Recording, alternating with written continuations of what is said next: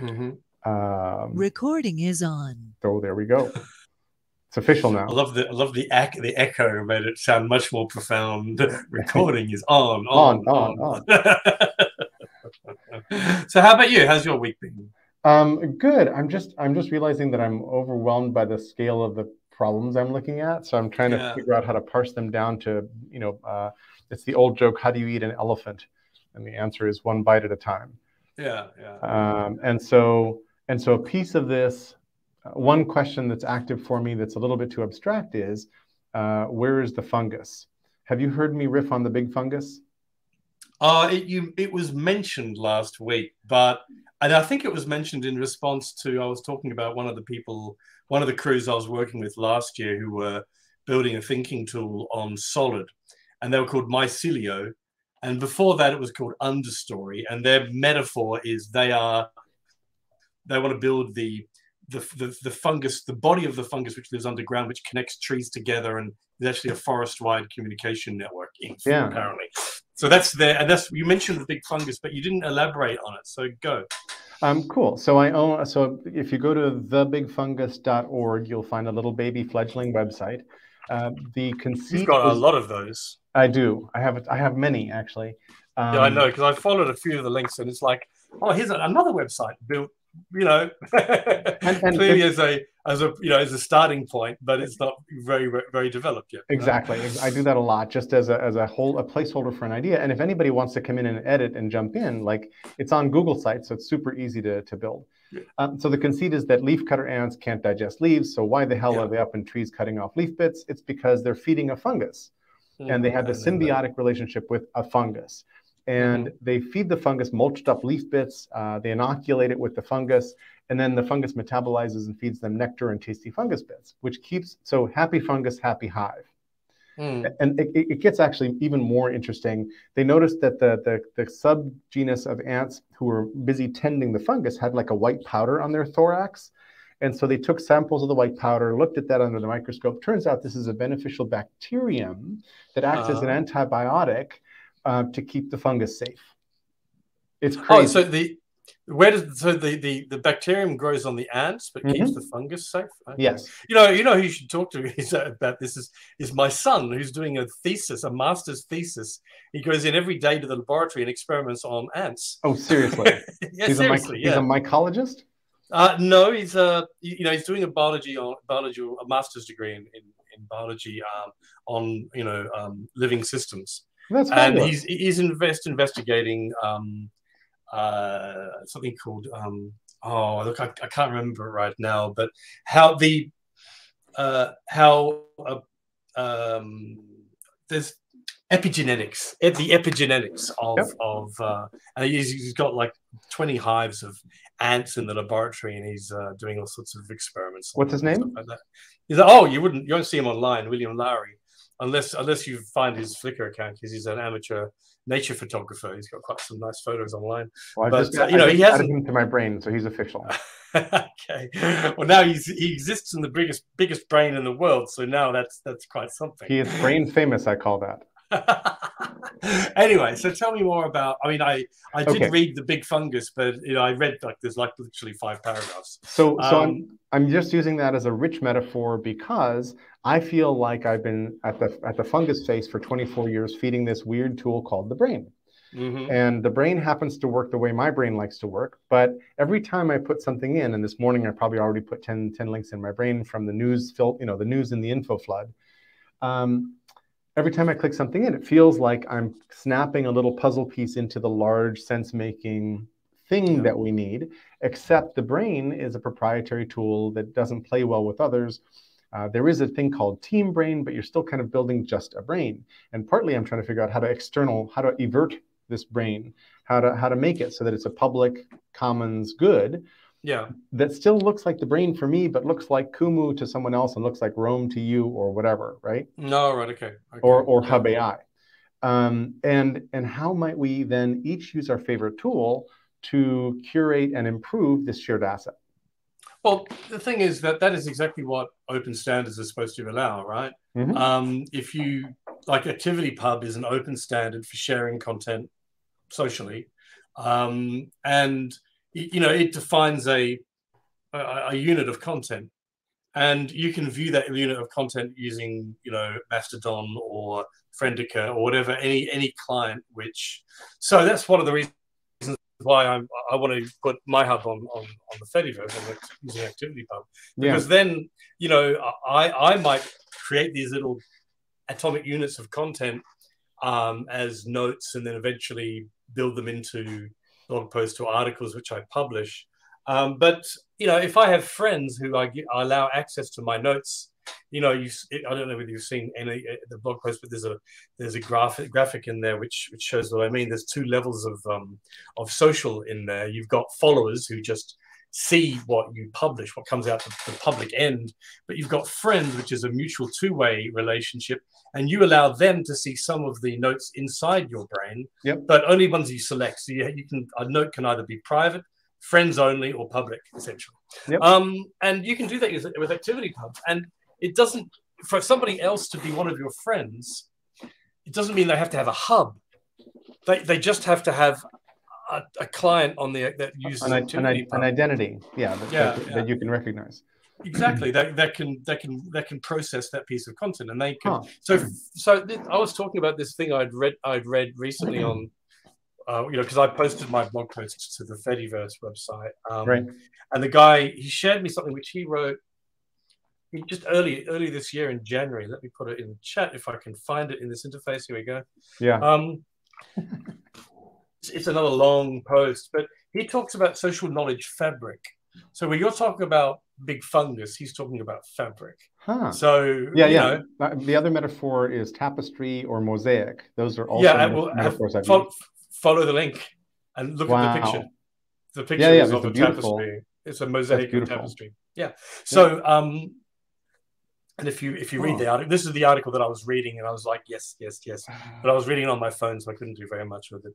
Brilliant. That's when I get back from my holiday. I'm away for 10 days. That's on my to-do list, is to process that.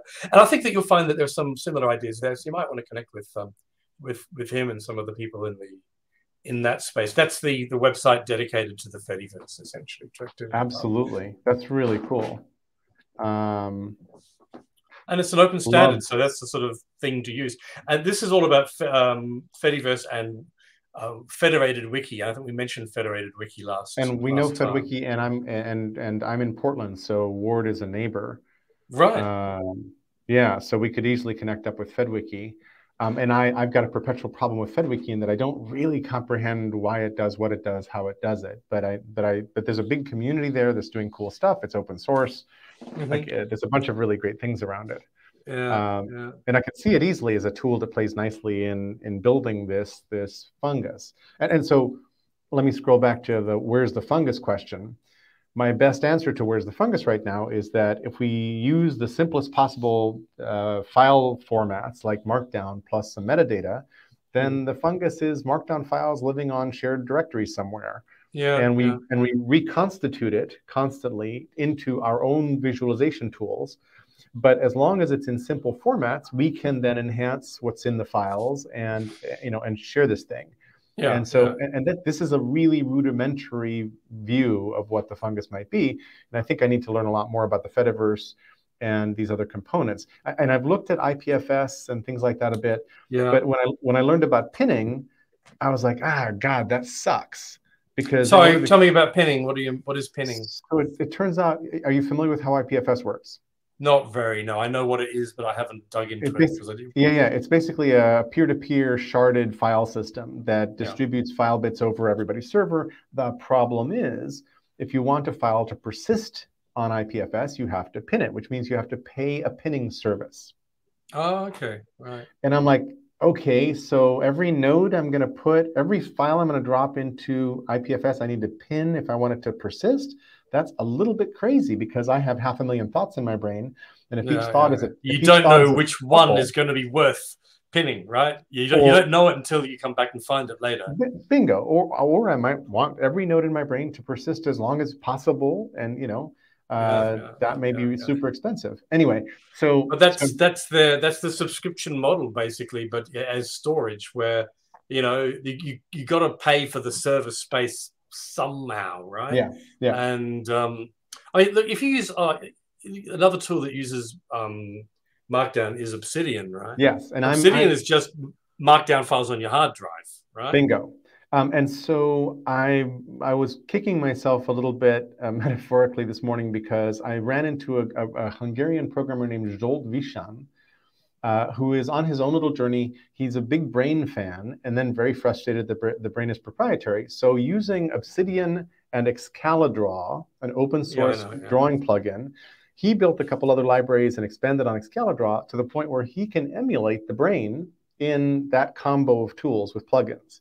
And his like brainy version is the best. I mean, it's the best sort of thing. Like, let me share the link for you of him explaining this thing. Here's the brain-like graph-based navigation in Obsidian.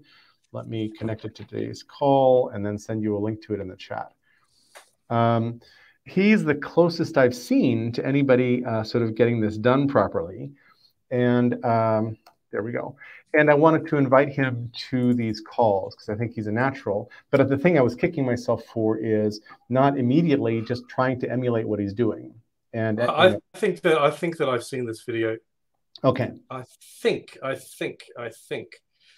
Isn't he the guy that invented Excalidraw, in fact? I don't know that he's the inventor of Excalidraw, but he might be because he's deep in the Excalidraw community. But I didn't think he was the Excalidraw guy. He was talking earlier. If it's the same guy, and he was talking about what are they called? Argument maps. Argumentation maps. Argumentation maps. There's a bunch of things. That's right. Yeah. Because that was. I think Christopher Shadow is the inventor of Excalidraw. It's the same guy. I haven't seen the video you shared because he's got a lot of videos. But yes, I know this guy. You know, Hungarians are very innovative innovative digitally. I have a thought in my brain called Remarkable Hungarians. Tiny little country. It's a do you really? Excellent. Yeah. Oh, let me share screens with you. How do I share screen here? Sure. Stop sharing your screen. Pick this one. Share. Go to my brain so it's not recursively looping.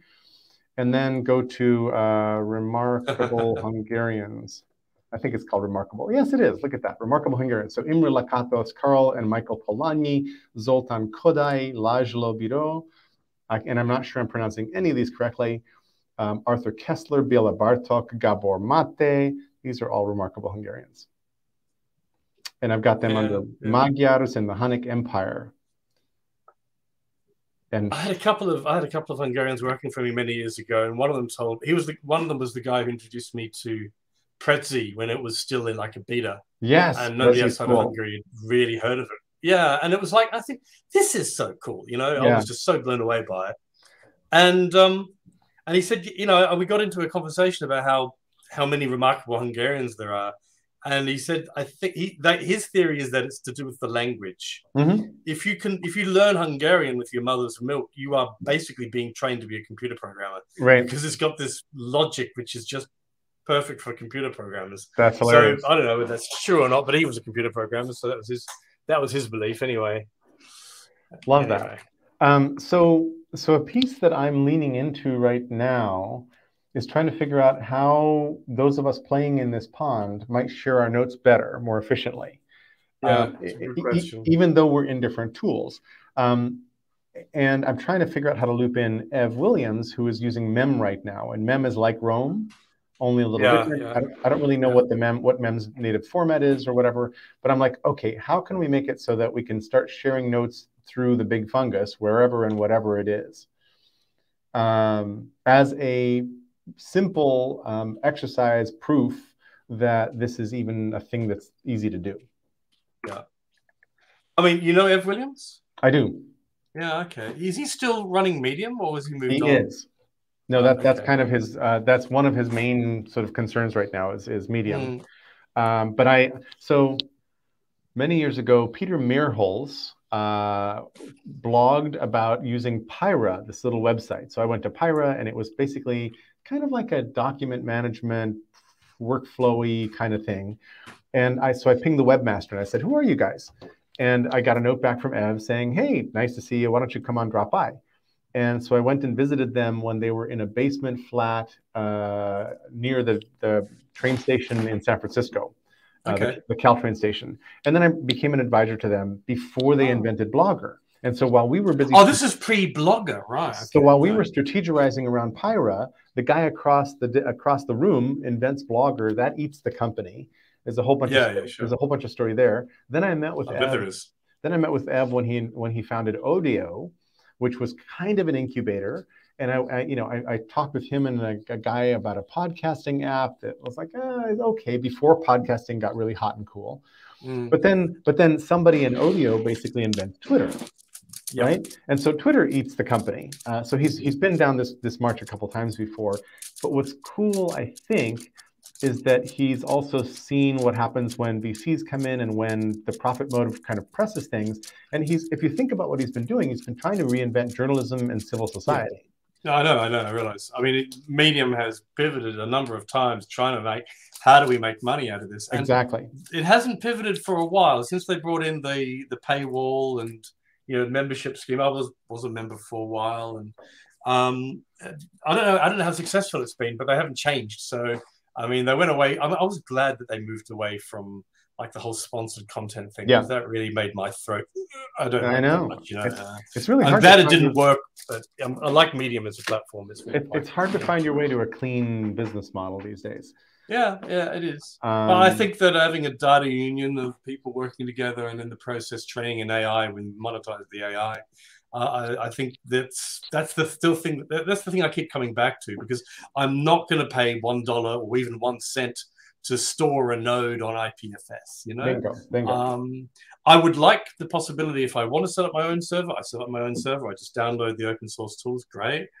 But if I want somebody to set everything up for me, give me the pod, give me the apps, the templates, the Fediverse account, and connect it all together, without having to go into the code, which is what 99.5% of people are going to do, then, I think there's a business model for that. But even then, I think getting people to pay for that is going to be hard unless you tell them, you have 6 months free. After that, it may be a couple of bucks a month. Yeah. But even then, if you use the tool enough, you may actually be able to, the training that you give the AI might actually pay for all of your costs, and you may even get some money back. Yeah, that's an idea, I guess. I think it's worth pursuing, and I don't see anybody else doing it. So what's the simplest possible path to standing one of those up as an example? Well, how you were saying earlier how you got to eat the elephant one bite at a time. Exactly. Well, that's because you've got this big brain, you've got all these ideas, and you don't know which end. You still have to decide which end did you start at: the trunk, the tail, one of the feet, an ear. You got to have an angle of attack. And I had a similar problem many years ago when I've been thinking about these interconnected issues for quite a long time, and I was like, I need a framework for this, and I couldn't really come up with one. So what I did do was I said, well, if I decided I wanted to build a product, that would give me my framework. Yeah. I want to actually build something. And then I can look at something and say, that looks interesting, but it's not relevant to my product right now. So I put it aside. And that is the box I put IPFS in. It was I came across it, made a note about it, not directly relevant. So it's not on my, So I did a lot of that for a while, but because I had the framework of, does it fit in this product or not? Most things I looked at, I went, no, it doesn't. And then it was, oh, this one does. Mm-hmm. Solid is an example of that. I wrote a blog post, and this crew from, I think they're from Portland as well, somewhere in California. They contacted me, and it was like, we're doing something in a similar space. We have a lot of similar ideas, but I'd heard about Solid, but I didn't think it was relevant. And they showed me that it was relevant, so it's in there now. Yeah. And same with ActivityPub. I mean, it started as what you see, myhub.ai is the website right now, the alpha version. That was basically it to start with. And then it just it gave me a framework, and then I could see what was relevant to it, and I could expand the vision but still leave 90% of what I found outside of the framework because it wasn't directly relevant. Mm-hmm. So that's why I've got this product focus. And the blog post I wrote recently, which is the introduction to this chapter, is now the latest version of my framework. I'm going to develop my thinking because I need to deliver a chapter by the end of August to Ivo.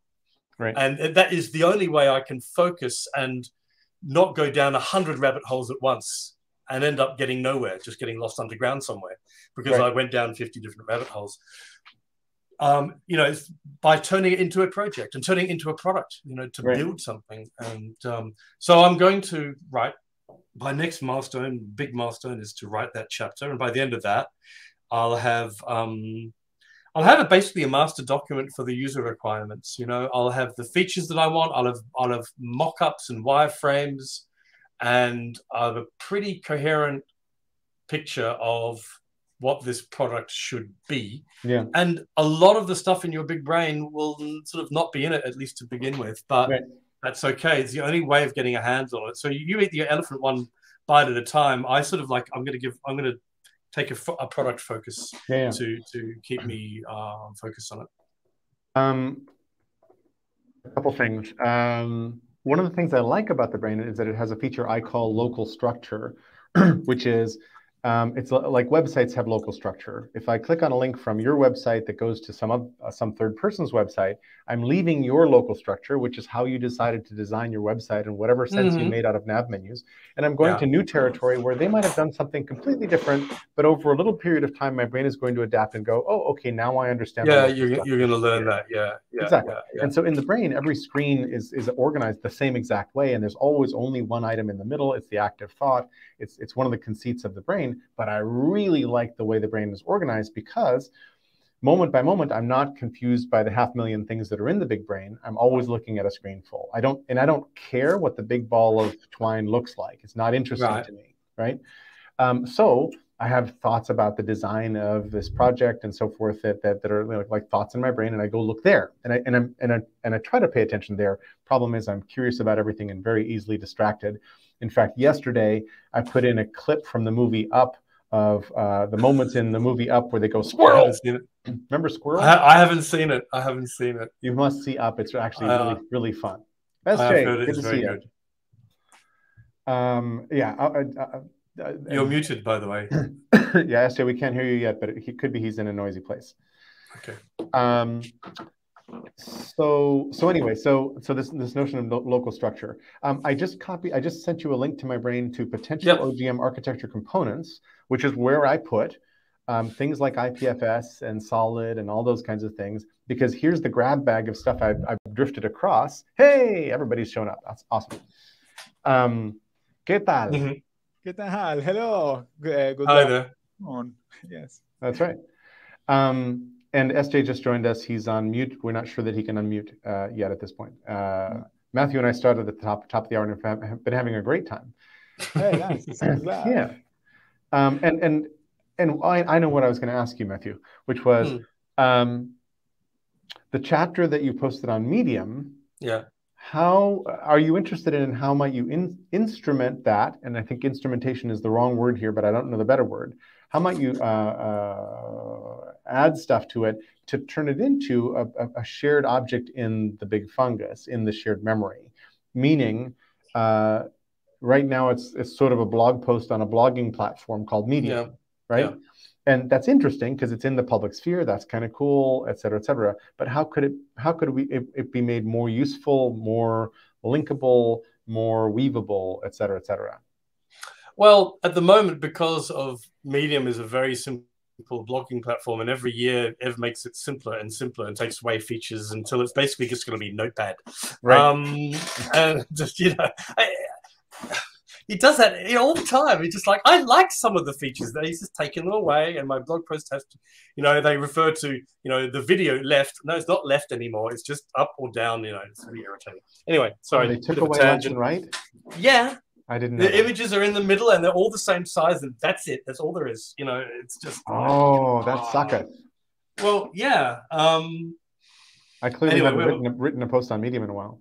The thing is that it's a full blog post and it belongs there, right? And it's got some tags which are relevant to the Medium platform, and that's all. That's all. What would and I think that's fine, and that should continue. I like finished products on, you know, published as blog posts. But what you can have a cloud in any piece of content, you can have a cloud of content around it, which is related to it, right? So, for example, if you were to read my blog post and you were to annotate my blog post into your note-taking app, whether it would be public or private, that would be your takeaways, your observations, your ideas, which have been provoked by what I wrote. And that goes into your system with your tags and your way of presenting it and your local structure and your local navigation. And people do that. You know, people take notes on various note-taking apps, and they're all in these little silos everywhere. What would be great would be that if those notes about the blog post could be part of a shareable soup along with the blog post itself, so that when you go to the blog post, you can see immediately, here's what all these people are saying about this blog post, or even about this paragraph of this blog post. And that's a decentralized network of notes. So if, for example, you take notes about that blog post in your system, and the system says, oh, 29 other people have also made notes about that.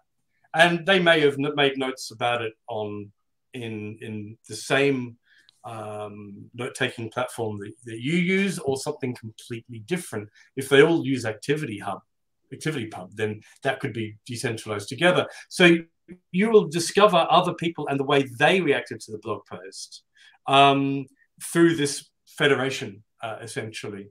And that's how I think you weave content together, because people put content out there, other people react to it. But at the moment, all those reactions are all in these silos, and they're not connectable together in any real way. I mean, people can comment on the Medium post on Medium, right, and you can see that comment, you can discover that person, right? But it'd be much easier if I could just as long as you've got a Medium account. But if you haven't got a Medium account, you can't publish a comment, and you can't do anything with it, really. Part of the problem you shouldn't need an account to interact with content. You shouldn't need an account on that platform. Part of the problem is that Medium doesn't want to outsource the commenting to Hypothesis, for example, right? If that happened, if everybody was sort of commenting through Hypothesis, you'd have an account on Hypothesis, so you'd need that account. But then you could string together all the different bits and bobs over there across platforms, which is pretty cool. Yeah, but then you just tie to a platform that is compatible, right? Mm-hmm. Yeah, but the thing is that the Hypothesis is just one other platform. It would be better if there was an open standard, so any tool that used that standard could interact with any piece of content, and but there is the content that they create could be readable by anyone using that standard. So you don't have to use Hypothesis. You could use MyHub, you could use Mastodon, you could use whatever. You know? But we do have that. I mean, the web standard, as I understand it, should be that. And that's what Hypothesis and Memex implement. But I asked Dan Whaley and Oliver from Memex, why don't you interop? And they were like, yeah, we could, because we're using the same standard, but we don't. But that does seem like a very, potentially low-hanging fruit. Yeah. Like development. Just get these particular two implementations of the standard to interop. Well, at the top of the call, Matthew mentioned ActivityPub and the Fediverse project, which are, I think, attempts to do some of this. Yes. Yeah, that's right. Yeah, I mean, the Fediverse is the universe of apps which use the ActivityPub, standard, which is a W3C standard. So, but I mean, I'm not technical enough to actually, dive into it. I don't even have a Fediverse account yet.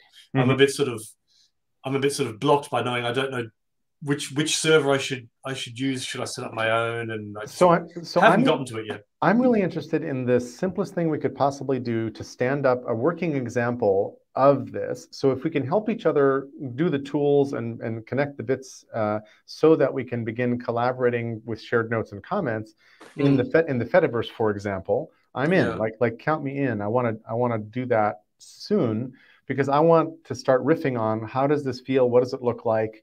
What are the platforms that make it work? Let's just get practical and get out there.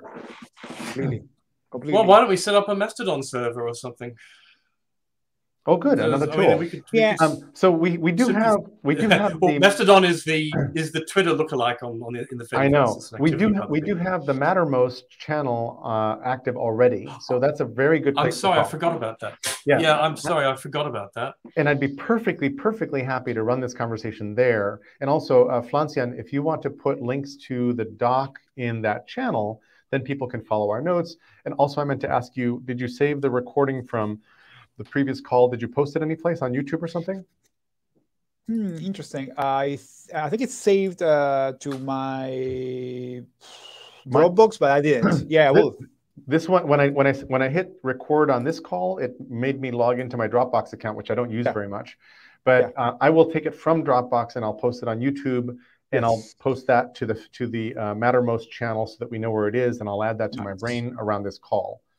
Yeah, where is the Mattermost channel? In fact? I will. It's in the Hedge doc, isn't it?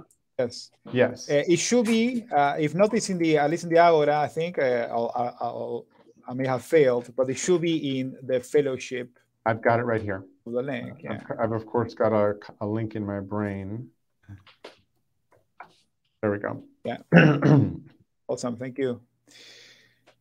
Yes, and on setting up these tools and the Mastodon server and so on, I'm happy with that, with experimenting there. I am happy to get started if you want. I have a spare server like with containers, and it shouldn't be too hard.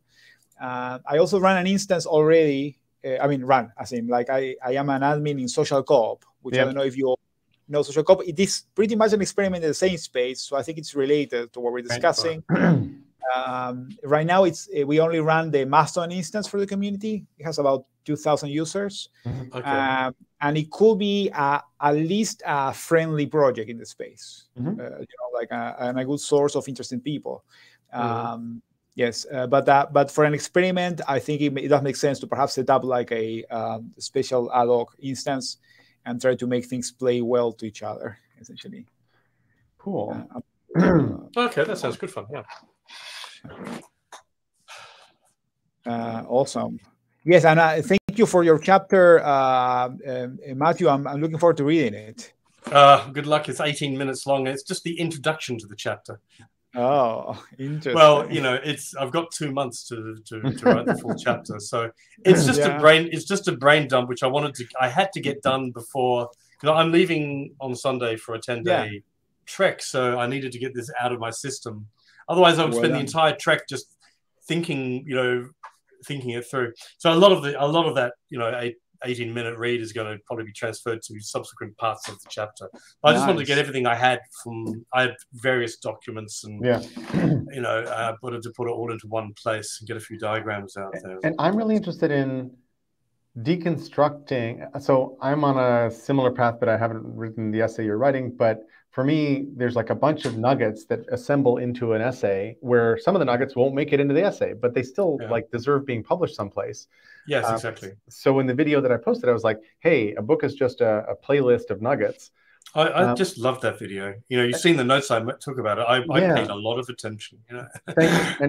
And really, thank you very much for doing that. That's tremendous. And so I'm very interested in how to deconstruct your intro and chapter so that at the end, Ivor gets exactly what he wants for the intro and chapter, but every idea you had still exists in a lovely little nugget form in a shareable version in the Big Fungus somewhere, which is the thing is that they're like, sorry, go ahead. Which is then weavable and connectable by you and by others. Sorry, go ahead. Well, the introduction introduces like 5 or 6 different concepts, which are all part of the big picture. And the idea is that each of these concepts gets a whole subchapter later on, and the introduction gives you the big picture. So if you think about each subsection of the introduction is like the executive summary of the chapter, right? So that's a nugget, and it's linked to a slightly larger collection of nuggets. So like an executive summary of a set of nuggets. So you can deconstruct the entire chapter into one set of nuggets, which are executive summaries of each of them, a whole set of other nuggets. But so like a tree, but with lots of cross links. because you know I'd have to do a diagram. There's no way of explaining this verbally, but you're nodding, so I guess you know what I mean. And that would be fun to do. Yeah, sure. That would be pretty cool to do. And SJ has a challenge for us. Yes, go for it. Okay, take a commons that you care about or that you're building. Yeah. And scope out its potential full extent. So I have a suggestion for this project. Yeah, great. Okay. On my wish list of things to do in this whole general vein is to take one of the pattern languages that exist, like either liberating structures or the pedagogic pattern language or wise democracy pattern language. Those are three that I know of that are well developed, that are open source, that are brilliant, where the communities I'm connected to, and actually turn them into commons shared materials. And then further, again, this word instrument, somebody needs to train me with a better word than this. But the example I gave, I might have even done this on one of our conversations here, like liberating structures has a pattern called 1, 2, 4, all that says, hey, when you have a thorny question with a big group, it's really fruitful to give them each time by themselves, pair them up, bring them in the fours, and then bring everybody back to plenary. It's just 1, 2, 4, all. It's just a pattern. This could easily be a Zap in Zoom. This could easily be a little Zoom applet that says, hey, I notice you've got there could be an intelligent chatbot that's helping you do facilitation that says, you might want to use 1, 2, 4, all right now. Would you like me to do it? And then you press a yes button and it does all the breakout room coordinating, prompts, prompt setting into the chat, dividing people up into the breakouts, blah, blah, blah. All that stuff is handled automatically because it's just code, right? So all of that I can easily envision. I haven't started doing any of it or approached the community, but that would make a very, very nice prototype project if anybody else likes it. That sounds very nice. Yes, I mean, in general, like the idea of having chatbots that assist in discussion and push towards high coordination, states, cooperation, and so on. Sounds very interesting. For problem solving, I something related I have thought of is something that realizes when you are you're considering a why and leads you into 5 whys, right? For example, perhaps in parallel, also in breakout rooms, you could Mm-hmm. I imagined a while ago a chatbot which. The most irritating chatbot in the world. It's called 5 Whys. And it's really irritating, but you know that it's going to help you at the end of the day if you just keep answering it and it'll get there. Right. It could be a really super simple chatbot. Almost like Elisa, back in the 70s. Completely, yes. A rubber duck that's just as why. So to follow up on your idea, Jerry, what would the full extent of the resulting commons be, and what would its impact? What would its second order? So for me, part of the motivation is that there's a lot of wisdom, distilled wisdom, which is what I think of as pattern languages as being. Pattern languages are distilled wisdom that's just trapped in little websites nobody's ever heard of and trapped in books that are protected by DRM, et cetera, et cetera. So liberating structures and things like it, and then instrumenting them so that they're really useful and usable, and then creating some means that'll propagate, hey, everybody, you should plug this thing in, it's available, would then hopefully upgrade the quality of group conversations because the facilitation would get better. Because 1, 2, 4, all is just one of lots of different patterns in these 3 pattern languages that I'm already thinking about. And there's a bunch of, and I know people who are dying to create other pattern languages. So how do we create a better platform for pattern languages? A brief digression here. In Free Jerry's Brain on Mondays, very early in the lockdown, we decided to try to build a platform for pattern languages. So Marc-Antoine Parent spent some time taking Semantic Media Wiki and instrumenting it to create a pattern language. And we tested it out. On the first day of testing, we realized that when you change the name of a pattern, Semantic Media Wiki sucked at being flexible on the name of the pattern. We realized it would be a nightmare to try to propagate the changes or make sure that it was consistent. So we kind of stopped right there because the tool wasn't amenable to figuring that out. And maybe like a backlink rich system that knows that it's just a link and whatever you call it, I don't care. Maybe that's the way to go. But we could also then prototype a place for people to write pattern languages And we happen to be using a finished one because look, here's the cake and what it's going to look like when you're done. But then inspire other people to build public-facing pattern languages that are instrumentable. You definitely need a better word. Yeah, yeah. Instrumentable. I don't know because I like instrumentalize. I mean, so, right. I think it's a term of art to say instrument X to give it a fortune Y. Normally, my understanding now is instrumenting software means you're dropping stop points and labels and tags or some other markers into the code so that you can then see where it broke and what's going on. That's what instrumenting means in software. Observability and durability. Yes. Yes. So that's a section I know because And I'm trying to take a completely different tack on it. I'm trying to say, how do I enact, reify, enable? I don't know what the word is. How do I take an idea that's just an idea and make it software that's usable, for example? Yes. Essentially, it seems to be like, how do you develop an instrument out of something less pragmatically oriented or like less available, right? So these pattern languages, they're a theoretical way, a theoretical approach to doing something, and you want to turn it into a tool which helps you do that. Helps you do that thing, right? Yeah. I think instrumentalizing is the best you're going to get. Actually, it's not a great word, but I think because it's instrument and there's instrumentalize. I think instrumentalize is this. Instrumentalize is literally gives you what you want, but it's not very poetic. It's not very poetic. It's one of the patterns. So I like that you settled on this early on, Jerry, because a long time ago, I also somewhere I will track it down. I had a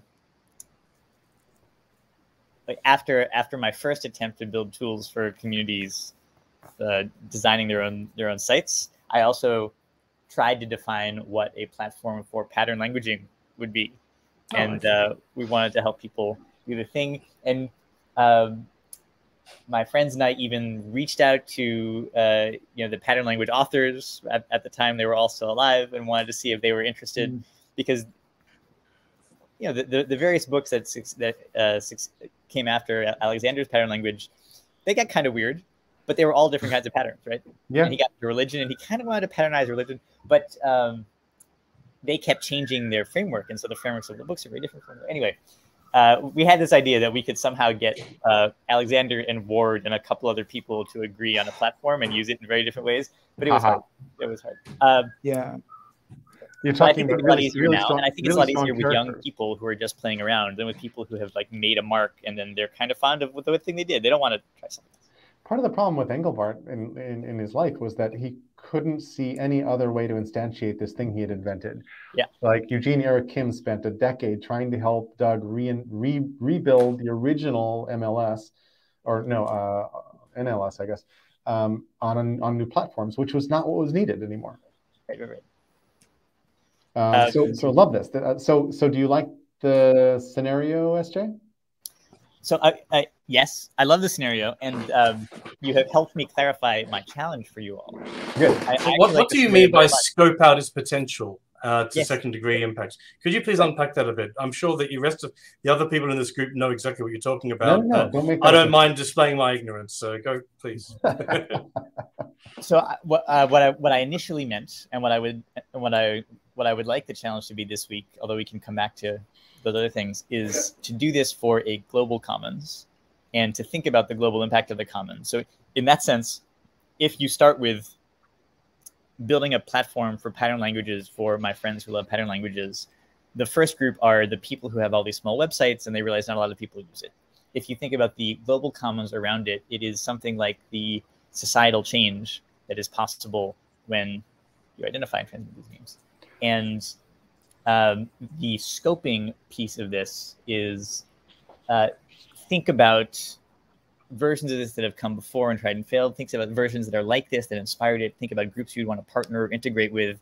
And then after you've thought about that, reflect on what the broadest possible scope could be if this were simply embedded in everything else. If this existed and it were an understood commons and it didn't need to be named as something that we're constructing, what would its extent be? What would its scope as part of human behavior be? And that's what I was trying to say when I played out the scenario with the pattern languages in terms of this is not a fancy thing to make pattern language fans happy.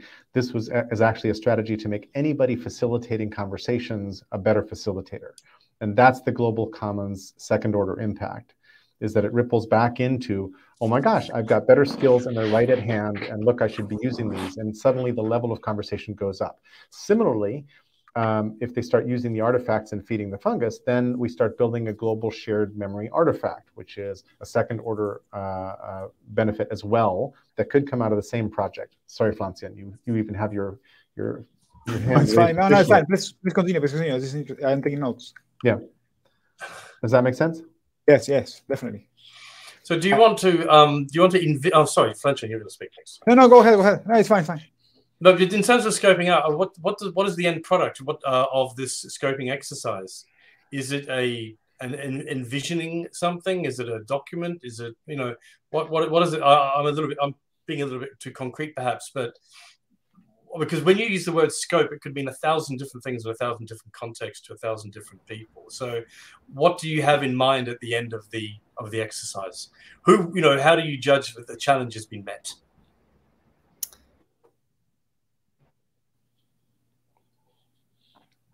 I would like talking to many people about it to add to some very crude universal measures of scope. But a couple measures that would be good for provocation are things like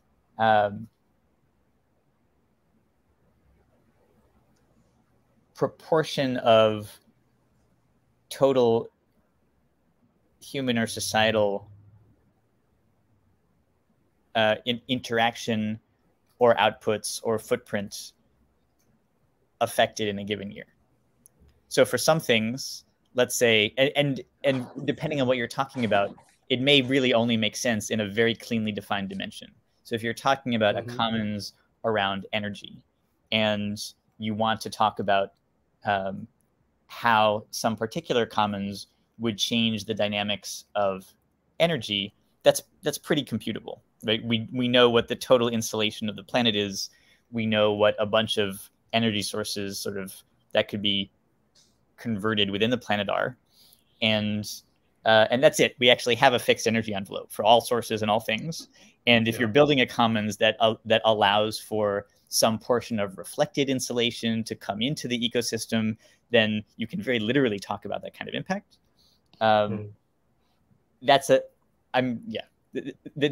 are some, to use the other version of instrumented, there are some very cleanly instrumented dimensions where one can do this particularly well. Then there are others where you want to influence policy or thought, or you want to influence education, and that's tricky. And there are some where you might want to empower people or speed certain things up. And then what are you doing? This is what Jerry was talking about. If you instrumentalize pattern language, you're not making a tool which people who know what pattern languages are going to like. You can, that'd be nice, but you're not going to have a great impact unless you actually make a tool with people who've never heard of pattern languages say, oh shit, this is good. Yeah, this is cool. Oh, it's based on something called a pattern language. Well, I don't have time to worry about that. I'm just going to use it, right? Bingo. What is this? Oh, I'm sorry. So during is that applause? Yes, from sign language, this means applause. Jazz hands up. This means I disagree. I've been using this all through lockdown because it helps comment back without interrupting. I've got to start doing that, because if you've probably noticed, I interrupt way too much, and I know it. So jazz hands, and what's this one? This means I disagree. This means I'm kind of meh. Yeah, I don't really like. Well, I do that occasionally. Yeah. I also saw that for the first time with you, Jerry, and I just love it. It's great, and it actually I learned about it through the Occupy movement, because with Occupy they were doing the mic check stuff. And they also had some hand signs. This means blocking. I don't agree with this. I'm going to leave if this goes through. This means louder. Speak louder. So there were a bunch of hand signs for Occupy that they borrowed from things like sign language. Okay. And now I teach this everywhere. In fact, years ago, I taught this. I gave a speech in front of a bunch of military people, 50 officers in a facility in San Antonio, Texas, all in camos with medals. And there was a colonel who was doing jazz hands in the middle of the session. And I'm like, yes, we have won. If a colonel is doing jazz hands and laughing and everybody else gets it and likes it, we're good. Yeah, it's really great because I imagine if you look over a crowd and you can count pretty easily how many jazz hands there are and how many like this without necessarily being in, having a verbal conflict about it, right? So the Occupy hand signs, not phrased as such because half the people on the planet hate Occupy and think it's a terrible anarchist uprising. So feedback mechanisms for group process are part of a pattern language, or should be. So this thing we just talked about, jazz hands, ought to be available to people facilitating Zoom rooms and say, hey, would you like some tips? And there could be a simple, intelligent chatbot assistant that says, I'm here to help you make better Zooms. Tell me what you're trying to get done. I will learn about you. And then using a transformer tool, it could get frickin' smart. It can then understand what the pattern languages are and suggest the right ones at the right time. And you could just go to town with this. Yes, completely. Are you familiar with Free, Fair, and Alive? I think we discussed it. That sounds familiar. Yeah, so it is framed as a pattern language for the commons and for like distributed governance. And they did study Occupy and other like Silke Hefrick and David Bollier, yes, the book. Exactly, yes, exactly. So it reminded me of that because they at least they set out to do this.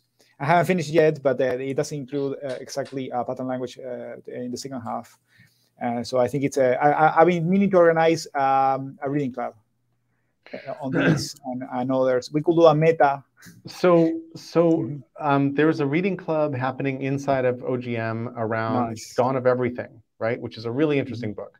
And I had to drop out because I had other things going on and I just couldn't catch up with reading the things. But how do we metabolize knowledge together so that it's more usable and instrumented as much as possible? Yes. Right? I think reading clubs are great. And then mostly the people who participated in the reading club, 20% of them understood the book. The others couldn't keep up. And then everybody stops that book and goes to the next one. And all of the artifacts of that conversation basically exist only in the heads of 20% of the participants. Yes. How do we metabolize all this stuff, fruit it into the world, instrument it into the world in tasty fungus bits that let us all improve what we do? I mean, I have an answer to that, but it's obvious, which is and idiosyncratic. It is with an Agora, but right. But so the Node Club organized by Neil in the Agora is meant to be a take on this, which is will be like a loosely coupled reading club and writing club. Right. And the writing part is important, right? Because that's precisely how we default to interacting via the nodes. So by definition, we sort of are producing perhaps more artifacts that can then be read and picked up, of course, how all the benefits of writing. But yes, very interesting. I guess I wanted to take up on perhaps some potential dimensions to explore Samuel's question on metrics, perhaps, or and scoping. But I don't know if you wanted to close on previously pattern language in general or any other things we touched on.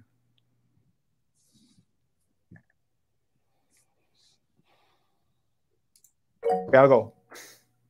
Oh yeah, Matthew, go ahead. I just wanted to say that I put a couple of, but once I got a hang about what Samuel was looking for, I just put a couple of ideas into chat as well. I don't know if they fit under the heading of pattern languages, but one of the things which I think would have a really big impact is an instrument, a tool or technique, or some sort of software or whatever, that could just help two people have better conversations when they don't necessarily agree with each other. Yes. That would just change the world. If people were taught that, okay, we're going to have this sort of conversation and there's a sign, not this like this, but let's not have this, let's, I don't know, have that or something, some other sign. Which I'm not going to try to tell you that you're wrong and that I'm right. We're going to have a different sort of conversation. And there's a shed load of literature and knowledge about how people can have better conversations. And no one knows any of it. And even the people who know it don't even use it, because you just keep on getting trapped in the, you know, the patterns of the animal brain, right? And you don't end up having conversations which are as good as you could have. I'm trying to lower my hand now. I'm not succeeding. Raise lower. Yeah, whatever. Consider my hand down. So that was one idea, techniques for having better conversations. And the other one was just as you were saying, Jerry, about how people having a book reading club and they have a conversation about the book, then they move on to something else. And all that knowledge is, okay, the people who are in the room at the time come away with some of it. But if you weren't in the room at the time, it's gone. That's every conference and workshop you've ever been to, even the ones which have been recorded. That's terrible. That's every mailing list we're on. People saying brilliant things on private mailing lists that go into the bit bucket. Yeah, frustrates the hell out of me. It's terrible. So to me, this just like leads me to think that one high leverage action here is like anything that reduces the friction for going from like the personal and this goes very much in the direction of the book, right, and so on. It's like going from personal contributions to social contributions. Like, you know. Yeah. I don't know why my hand went down. I didn't take it down. I just wanted to interject two things. I have to leave at the quarter after, so I'm here for a few more minutes. And then a small thing, we were trying to figure out how to have a really big effect on the world. And I was like, we need to hack pastors.com, because Rick Warren of the Saddleback Megachurch runs a website called pastors.com where tons of evangelical preachers get their sermons. Now, oh God, how awful. I don't think Rick Warren has gone to the dark side, but the idea here is, if you could change what evangelical preachers are saying on Sundays in the United States only, it would change the world. Because the evangelical far right is on fire about a bunch of issues that are being lit on purpose to distract us from the world's problems. Just my opinion. But hacking the server where they buy their sermons they buy them. It's a business. It's a business. You're going to write a great new essay every Sunday? Well, I mean, couldn't you just post, you know, low cost, really well written sermons you could. that are not necessarily fire and brimstone? There's no business model there. No, into pastors.com.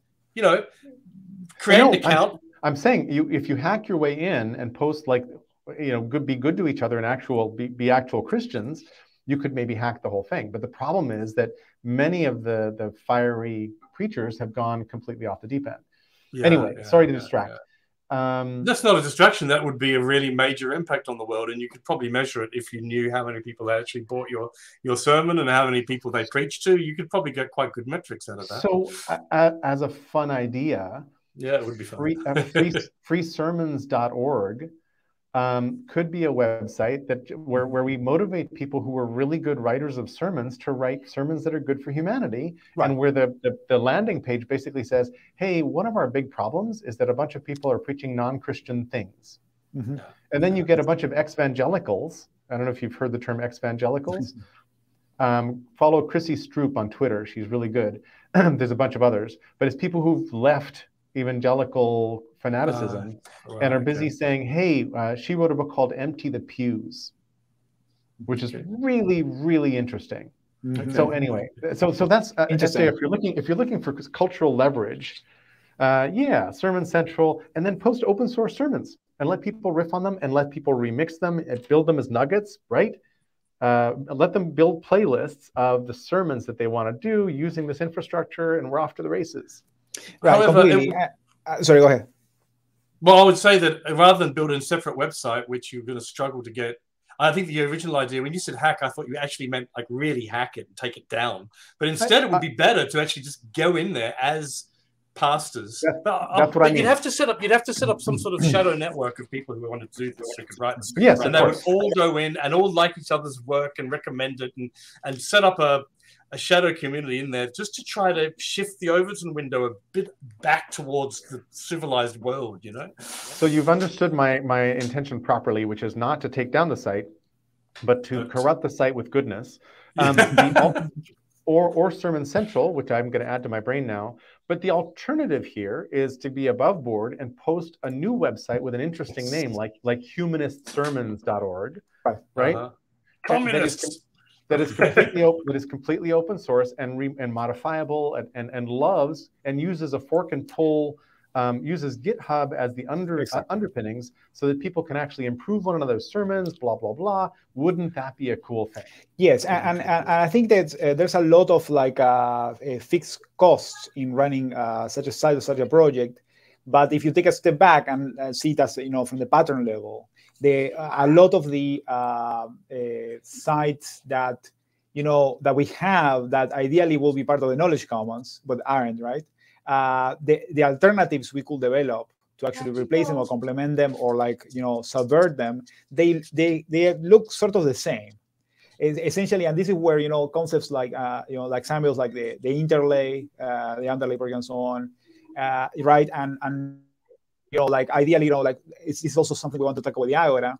Is like provide the core, the skeleton for any such site, ideally, in a way that is more flexible than perhaps just the current wikis we have, which only goes as far, although they're pretty good.